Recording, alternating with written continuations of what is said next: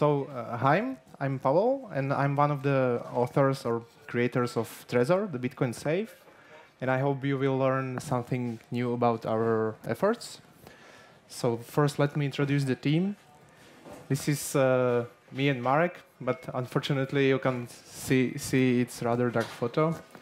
It's a photo taken in Bromlab hackerspace, which is located in Prague. So maybe that's better. The first author is Marek Palatinus, better known as Slush, who is basically inventor of shared-based mining pools concept. He came with the idea, and then the first implementation of the idea, which is basically used in other pools as well. He's still operator of this first mining pool, which is located on mining.bitcoin.cz, also known as Slush pool. At the moment, it's fourth largest with somewhere between 10 and 50% of power or hash rate.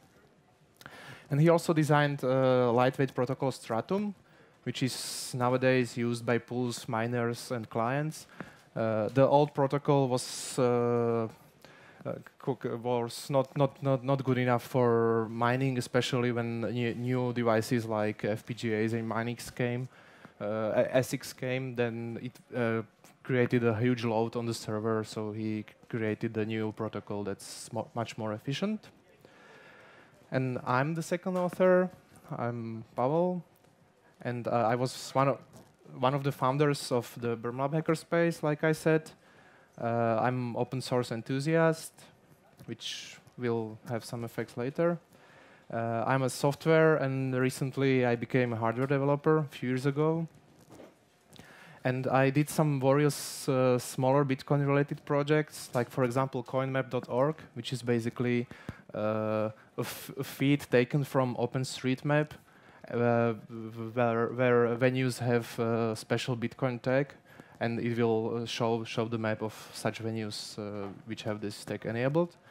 And the second project is just a work name, Addergen, like address generator, which basically you take your Electrum master public key, and it will generate a series of addresses. And it's supporting PHP, Python, and Ruby. So it's if you have applications written in that languages, you can use it on your server, which is quite a convenient and safe way because you store just the public information on your server. So even if you are hacked, then still you are in possession of your Bitcoins. So why such thing like Trezor? Because people lose money. Like there were lots of evidence in the past. I think the first Bitcoin theft was around 50,000 US dollars stolen. And even back then, the Bitcoin wasn't at $100 per one piece. So when if we used today's exchange rate, that would be even higher. And these are just some news titles from Reddit and other websites. So the problem why people lose money is mainly security of end-user computer, because because these computers are or can become compromised if you have malware that basically steals your wallet file and you are effectively without your Bitcoins. Then another problem is untrusted computers. If the computer you want to use is not in your possession, you just go to some internet cafe and you can't trust this device at all. And also the problem, which is not prominent now, but maybe later, is fake client. So it's basically an application that behaves exactly like the real client, but does something completely different, and you have no way of knowing that something wrong is happening. And another problem is you can lose your wallet even if you are not exposed to the threats on the previous slides. For example, hard drive failures. You know, it's hard drive, it's electronics, they tend to break when you don't expect it, so you can lose Bitcoins. other problem is naive system reinstalls. You know, system is broken. You just decide to reinstall it. Oh, forgot to back up my wallet. I'm screwed. And also unexpected disasters. You know, nature, like thunderstorms, floods, or fire. You will lose bitcoins as well. And of course, failing to do proper backups. Even if you do backups while system reinstall, you probably just do backup on another hard drive, which is at the same location, or even worse, in the same computer. So proper backup is something that not a lot of people are doing correctly. So we think that hardware wallets are the way, and yeah, I see you agree. So that's why we came with Trezor. Maybe you are wondering why the name. We were trying to come up with some fancy name, and the problem with most of the Bitcoin-related projects is they either start with bit or coin or end with something similar. So we were like, maybe we should come up with some name that's quite unique. And we had a discussion with one of our friends, and he said, why not Trezor? And we were like, well, it's a Slavic word, which means safe or vault. But in other languages, except probably German and Russian, it doesn't have any meaning. So maybe it would be nice. And also, they thought that a lot of English-speaking people will think that Trezor is something like treasure, so something you like and you possess. The problem is most of the American people, when they see Trezor, they think of Trent Reznor from Nine Inch Nails, but it's also not bad. So the idea behind Trezor is to create a dedicated single-purpose mini-computer which allows secure transaction on an untrusted computer, like I mentioned in the previous slides. So even if I came to internet cafe, I don't have to trust the computer at all, because all of the security measures are in this small device, which is basically disconnected from the internet and cannot be hacked, because the protocol which is using to communicate with the computer doesn't allow to do such stuff. Maybe I will have that in the slides later. So. And of course, if you have such software, it needs a cooperating Bitcoin client. So we are not yet there, but I will talk about this later. So the solution is to separate the private keys from the client, so they are not present on these untrusted computers. The client prepares transaction, which is then sent to Trezor using this protocol. It's signed there, and the private keys never leave the Trezor. So the only thing that is returned back is the signed transaction. So basically, if you are not a power user, you don't even have to know there are some private keys. It's your Trezor that does the work. So we don't have to even think about private keys or backing them up. And also, we try to use minimalistic design because we learned from the previous attempts. There were like maybe 5 or 10 attempts to create some super special universal Bitcoin wallet with wireless connection and RGB display and camera to scan QR codes. But basically what these teams were doing, they created a very cheap copy of phone, but they never even got to the point where they should try to solve the security problem. They were just imitating this phone, and this was so exhaustive that they never got to the real thing. So we also don't have battery because we use power from USB, and we don't need internet access because we are just stupid transaction signer device. The computer provides internet access. And also we don't have keypad, we just have yes and no buttons. I will show the workflow later how it works. But we have display where you basically see the transaction and you can verify it. So that's basically a measure against these fake clients which can spoof the transaction. And if you have, for example, a smart card that's signing a Bitcoin transaction, you are safe in a way that it's probably not signing transaction that shouldn't be signed, but you don't know which transaction are sent into the device. So if you have the spoofed client, then it can send different transactions that are actually on display. So basically, in a nutshell, we have an embedded device, that's the design, in a durable case, and running a dedicated software. Well, it's too bad you can't see the photos, but the slides are going to be online. So let's dig into technical details about hardware. We are using ARM Cortex-M3 microcontroller. It's from ST Microelectronics, which is a company very well known for their very strong series of ARM microcontrollers. It has 120 megahertz, which is much faster than, for example, Arduino, but it's slower than BeagleBoard or Raspberry Pi. So it's somewhere in between these two well-known options. It has a half megabyte of flash, which you probably think it's not too much, but for embedded programming, it's quite enough. And 120 kilobytes of RAM, which is also quite enough when compared to Arduino. And also, it has a hardware random generator, so we use that for generating seeds. But not just this hardware generator, but we use it as one of the entropy sources.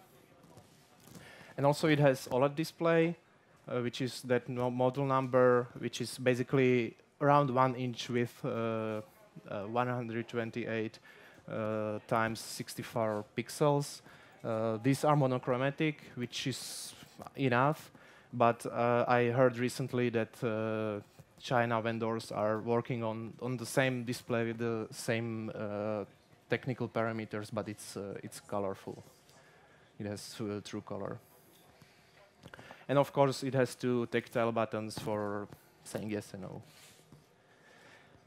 Well, the firmware, it's written in C, it's open source, and also we don't use any proprietary toolchains. We use just the normal GCC ARM port and libOpenC M3, which is an open effort to support these Cortex-M processors. That's also good because, for example, commercial versions of toolchains like Kyle, they usually don't support USB in these lower versions. So if you want to use Kyle with full USB support, you have to order the most expensive option, which is quite a lot of money per developer. When it comes to communication, we use protocol buffers, which is an effort from Google to serialize binary data. And we use USB HID or human interface device as a physical layer. That has one advantage, that basically you don't need any drivers in Windows, Linux, or macOS, or possibly any other operating system, because these operating systems already support this physical layer because of mouse or keyboards or joysticks. Also, the design is pretty simple, so we don't use any OS like FreeRTOS or or similar. It's just our custom software. So we basically don't use any concurrency or threads, which is quite easy to audit, and you don't have race conditions and so on. At least not because of the threads. And now I will show how some workflows are performed. So when you first run Trezor, it will show a logo, and then it will start to generate seed. This seed is I'm not sure if you are aware of Electrum client and how it works, but basically it generates some entropy. In Electrum, it's 128 bits. We probably use more. And this entropy is then used to generate an infinite number of private keys and corresponding addresses. So if you want to backup, you just need to keep this seed. And Trezor has the same idea. It will generate the seed, which is stored in this device, and then Trezor basically can provide infinite number of addresses you can use. So it will generate a seed. Then this seed is transformed into some English words, like, for example, constant, forest, adore, blah, blah, blah. And when you note these words on a piece of paper and put in a real safe, or you just memorize it if you are native speaker or you know English perfectly. And that's basically it. If someone steals your Trezor or it's broken, then you just need these 12 words to basically restore all your Bitcoin addresses and Bitcoin stored in it. And using this sentence, you can either import these addresses to another Trezor or to some other client. Sorry? Where's the data stored? You mean the seed? Yes. It's stored in flash, on flash memory, inside of Trezor. And these words are being generated by an algorithm which will be standardized as BIP 0039. It's heavily inspired by what Thomas designed for Electrum client, but we will do some changes with regards to word selection because there are some, let me say, problems for non-native speaker users. Like there are words like built in present tense and built in the past tense, and it's even hard to dictate over telephone or something like that. And so that's basically the first workflow you will encounter immediately after you start using Trezor. And the most used workflow is, of course, sending Bitcoins. So when you first start your client, it will say, please connect your Trezor. You will do so. And basically, what happens is that client running on your computer says, please give me your master public key, and Trezor will do so. And now the client knows which addresses are stored in Trezor and knows how many Bitcoins are there. So client now knows there are essentially 12 Bitcoins stored in Trezor. Now we can click send. Let's send 10 Bitcoins to Bob. Let's set fee. And this transaction is created in client and sent to Trezor with some fields empty. And now Trezor will say, please retype these one-time passwords into your client. So it will basically generate some random string. And you have to copy this string to the client. And then you have to enter the PIN again in your client. The thing with the one-time password is to protect you from brute forcing the PIN code, because PIN code is something you set during the initialization, and we use the one-time password to protect you. For example, if you are in some pub and go to the toilet, then some people might try to brute force your password on this. Do you have a keyboard for the PIN? This PIN is entered on your computer. For example, you have a HBC, you have a banking reader, you have a smart card, and you have a keypad, and you have a display. Yes. And so the PIN never touches the computer because you interact with the smart card of your banking reader. Yeah, I know. We are aware of this, but we think that when combined with OTP, then the PIN is not, it's not so sensitive. We can discuss about later, and we probably will. So now Trezor has shown the transaction that we are sending 10 Bitcoins to that address, and now I can either cancel the transaction, which aborts the whole process, or confirm the transaction, which will just fill in the missing fields in the transaction template, which are signatures, and this transaction is sent back to the client, which will then propagate it to network. So Trezor is an offline signer which just signs the transaction. And of course, client can now update the balance, and you can either send another transaction or just plug out your wallet. So what about the client support? Well, having the hardware is nice, but we have to teach all these major Bitcoin clients how to use it.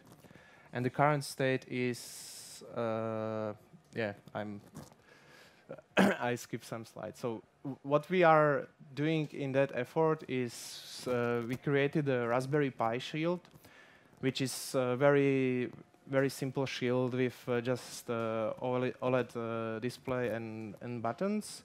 And when you put this on a Raspberry Pi and run a Trezor software written in Python, the whole thing starts to behave exactly like Trezor. So you have something like Trezor emulator written in Python, but it uses the same workflow. It uses the same USB communication.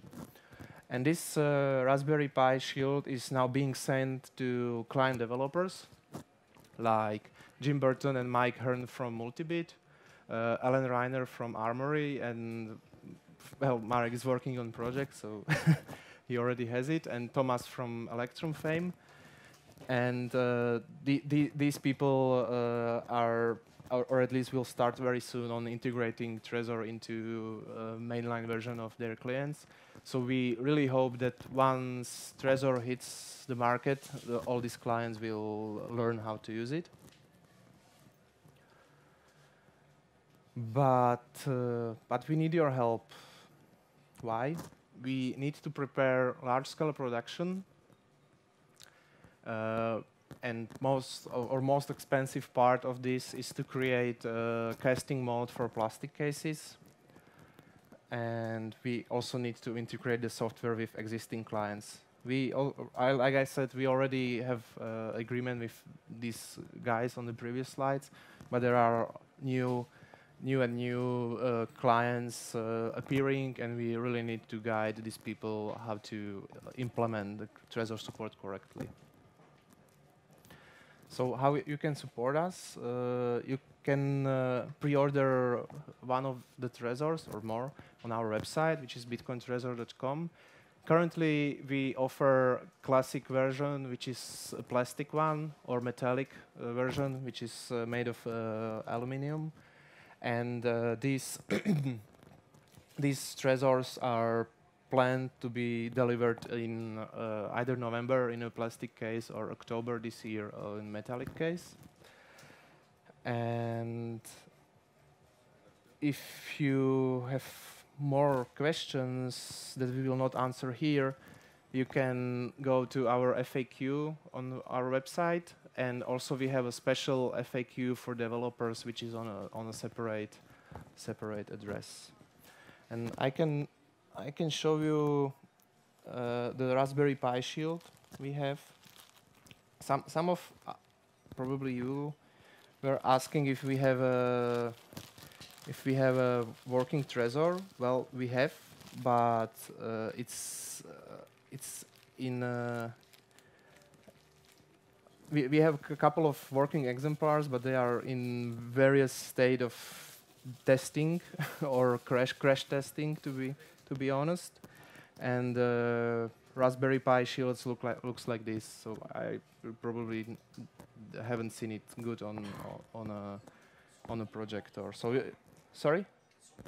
One suggestion: just add a rotary encoder with a button, and then you can enter, for example, your pin by rotating from 0 to 9 and pressing and things like that.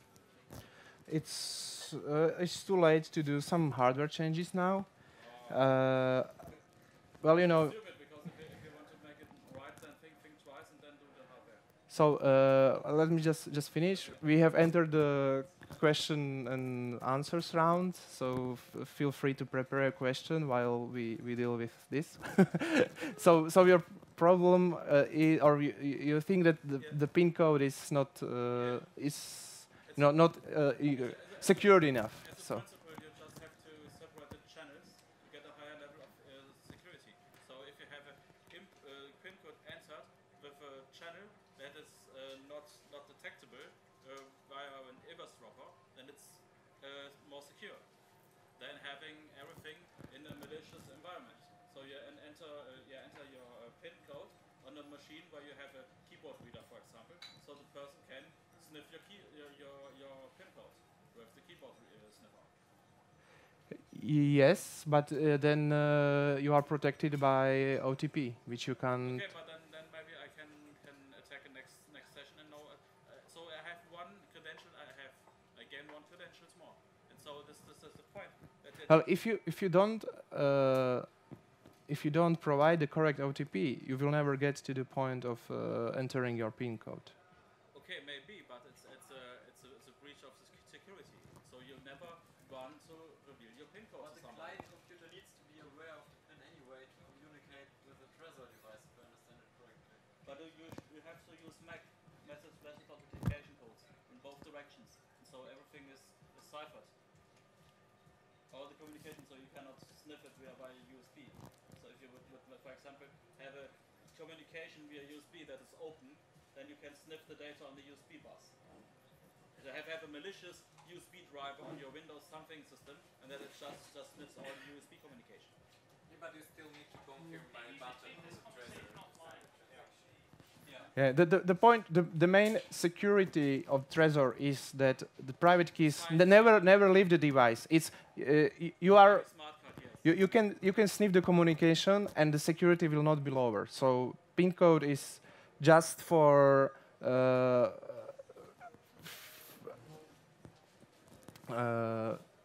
it not adds security in a way you mean it's meant to be added, but. So normal method is something that you know is a PIN code, something that you have is a token. So you have PIN code plus token.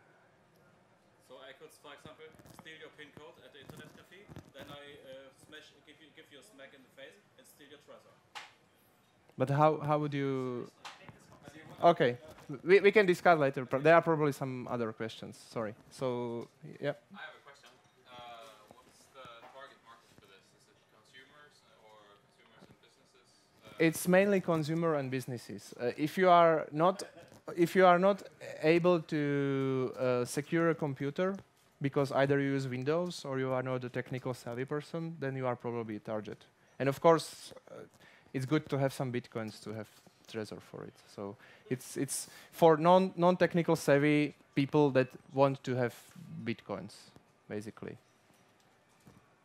You mentioned that there was a vulnerability that you didn't actually know what it was, the details of the transaction you were signing when you confirmed on the device itself, because a compromised client could present a different transaction Yes. before signing on the device than what it displayed. So that seems like a very major hole as well, because somebody compromising then would be able to authorize the theft of all of your coins, correct? If you don't have a display, you have no way of knowing if the transaction you are signing is the one you think you are signing. Right. So once you have a display, you can confirm that the transaction that's shown on your desktop is the same that arrived to Trezor when you are signing. Oh, okay, so it does display a transaction. It does display. I probably didn't make it clear enough that I was referring to the smart cards without display. So that's the main reason for adding a display. Yes? Yeah, it's probably a bit niche question, but you mentioned when the device is stolen, you need the receipt. Yes? But what happens with the stolen device? Is that erased in some way, or is that something you have to erase? Reload it on another location? You mean if someone steals your Trezor, then how can he get to the Bitcoin? Get to Bitcoins or? And if you have a new Trezor then, and you want to load your bitcoins on it, what happens to the old? Well, Basically, Bitcoin Trezor or any other Bitcoin wallet is just storage for your private keys. So what you do is you load this seed to some software or hardware wallet and send it to somewhere else. So the old Trezor is now useless because it has the private keys, but they don't have a possession of any Bitcoins. So if you didn't send Bitcoins to some other location, the attackers still could use old Trezor because he has private key to these Bitcoins. But once you send it to another Trezor or to another wallet, then it's useless. Yes? What about firmware updates? How do you manage this? If you want to update it once? And is there any way to kind of get back the seeds if you, for example, forget about writing it down? I will start with the second question. No, there's no way. Once you have lost the seed, then the Bitcoins are, well, they are not gone, but you don't have access to them. And that's in order to get to the seed, you will have to open the case, which is quite hard or even impossible because it's designed in a way that it can't be open. Sorry? You can JTAG everything. Sorry? You can open everything by milling, for example. You can JTAG everything. With regards to JTAG, there is a mechanism on ARM chips that this allows you from reading via JTAG. So there's a mechanism on FPGAs made by Altera, no, by Actel, and it was set AES proof, and it was also hacked. Basically, or let me say another thing. There are companies in China where you basically send them locked chip, and in a few weeks they will read the flash. But the thing is, once you don't have Trezor, you probably should move your Bitcoin somewhere else. And you are basically playing against time. And we try to make this effort of getting private keys of the Trezor as hard as possible. So there are ways, and we know we can't achieve 100% security, but at least we can expand this time to weeks. And you are probably smart enough to see that you are missing your Trezor for a couple of weeks. Yeah? Are you going to implement the payment protocol? Payment request messages? Yeah. Trezor actually holds a root certificate on it? And Actually, that's something Marek is investigating right now. I'm not sure if this payment protocol is accepted or it's in a draft state. But if it's accepted, then we will probably want to do it because it's much more convenient for users to see host names instead of Bitcoin addresses. And I remembered you had two questions, so we want to. Firmware update. Yeah, the firmware update. What we plan to do right now is to have a special bootloader on a device, which will allow you to update the firmware in a device via USB. What we are struggling, or well, we basically have decided, but some people don't like the idea, is that we will check the signature of the firmware via while uploading it. So basically, you can't put any random firmware downloaded from the internet. The thing is, we will also send or sell the bare PCB hardware, where you can do whatever you want. But the device, as sold right now, like the whole, will have this locked bootloader. In order to you know, it's basically security for the end users. If you order Trezor from some third-party vendor, he could have used a different firmware. While if we have this measure, we can say like this device is running our firmware and it hasn't been tampered with. And if you have a third-party device, you can also load the same firmware. Sorry? If you have a third-party device, you can also load the same firmware. Could you be more specific about third-party device? So if I have a bootloader that doesn't have this protection, I can also load your Yes, of course you can. So how does the customer decide between an original or fake device? I will also ship the same device that you ship maybe. If you ship a fake device with our firmware, I'm perfectly fine with it. I just want to be sure that if the device says it's being made by us, then the firmware is also being Fake made. device can also say this. Sorry? The fake device can also say it's made by us. No. By you or by God or somebody. Yes, our devices will have a hologram on it and a serial number, so you can check on website if it's really made by us. I don't know who was first, but you can. Just if you want to implement a paranoid mode to input the PIN, you have 2 bits on the case, so you can perfectly prepare something in software that asks for input PIN as in many other digital devices. Yeah, we had discussion about this, and there are ways how to enter PIN even with one button, but we have to make compromise between. Simple button. You can shift the figure with the left button and move the cursor on the right with that, and if you get the pin, okay, you unlock it. Mhm. Of course, the client needs to be aware of it. Yeah, there were some questions over there. Yeah. Why haven't you started a Kickstarter project? Yes, we at the Bitcoin conference in San Francisco we said there will be a Kickstarter project, but then we basically gave them all materials needed to start a campaign, and then for 2 weeks nothing happened. Like we wrote them two mails every day. We have written them via Kickstarter, Twitter and Facebook, and there was absolutely no reaction. And then after 2 weeks, they were like, "Oh, we really like the project, but you should be more specific about that part and that part." So we expanded that text description, and then they didn't like a different part, and every this exchange of emails were like another 4 days, and we were like getting the feeling that we really should do something because people are expecting that we announced that at the conference.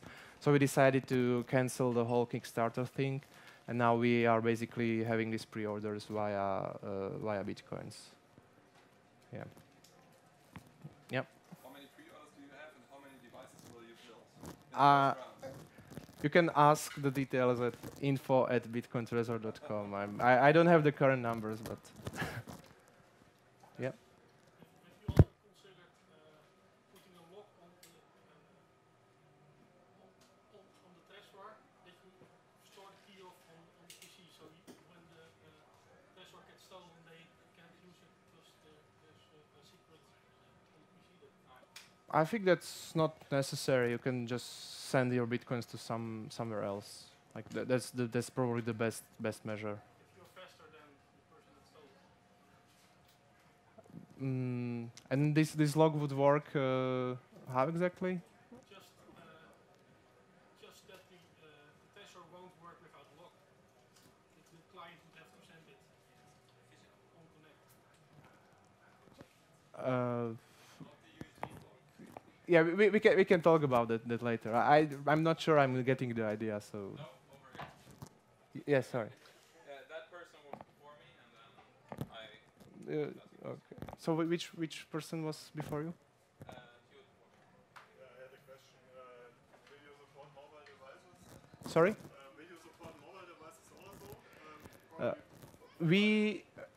We currently support mobile devices which have OTG.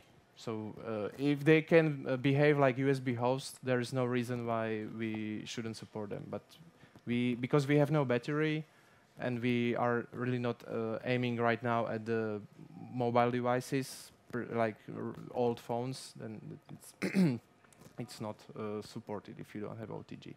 Because we think that security is much bigger problem than the mobility of payments. Like you can use software wallets on your Android phone. If you have just few bitcoins there, it's okay. But if you want to securely store more bitcoins, then that's a much bigger problem. Well, okay, some people might be living just off a mobile phone and want to store it anyway. Yeah. If your mobile phone supports USB host, and most of the new Android phones do, then you should be okay. If wallet developers for Android will implement Trezor. Since you said that the market would also be for businesses, I'm curious about the workflow for exporting the public keys in bulk. But I guess what I really want is the public seed for the, you know. Yeah. Yeah. So when I was showing the workflow, in a handshake there will be a master public key exported, so the client knows which addresses are basically stored in Trezor. Yeah, yeah. It's we currently support both Electrum scheme and BIP32, which is much more complex and better. And maybe if BIP42 will have wider adoption by November, then we might completely skip the Electrum scheme. I want to know if the software is possible to run on other devices that are similar than yours in a partnership. Because I explained before, it's funny because we have a device that is like this, so it's a keychain that has your same OLED screen, your same microcontroller we use for another kind of work, but it's an open platform and we can load here also what you have on the... I think that would be a good idea. Sorry, the question was, there is another open platform very similar to Trezor, and the question was if we are open for partnership to allow running this software on third-party devices. Yeah, we should definitely talk later. What's the name of the device? What's the name of the device? Or It's Magic Dongle. Magic Dongle. Okay. Yes, please. But it's not right now. Can I do as an alternative to get the seed from outside into the Trezor instead of having it generated? We were also discussing about this, and we don't like the idea that the seed is generated outside of the device, because At least the idea I can insert or add entropy from outside in case I do not trust fully your... during the initialization phase, there is entropy from computer being sent to Trezor as well, and Trezor is using this entropy and its own entropy together. Externally verify that the entropy that I entered is actually used in the seed? Not if you just do I will have to think about it. I'm not aware if there are such schemes. Yeah, I will have to investigate into it. But the plan is to use at least two sources of entropy, and one is our own, and the second one is being sent via the initialization phase message. But you said it can be restored. I can restore the seed from a lost Trezor in a new Trezor, or obviously I can't.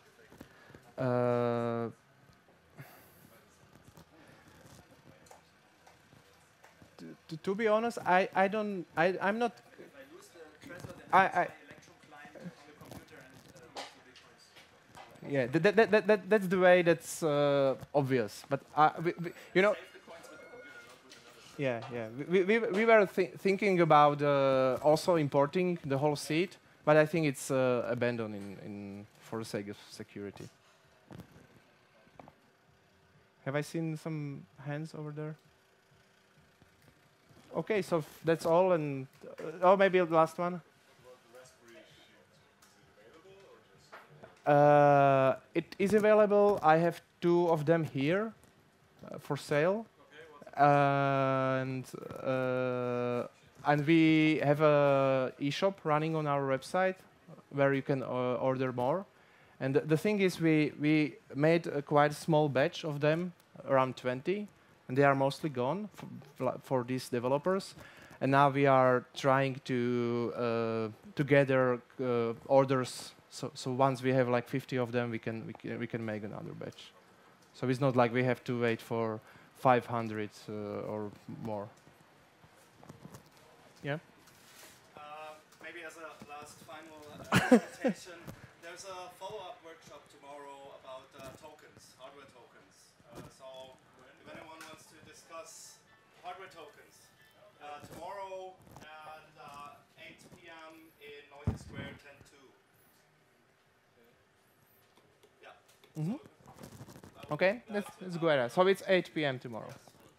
Okay, thank you. And if you have any more questions, if you have any more questions, then feel free to meet me here.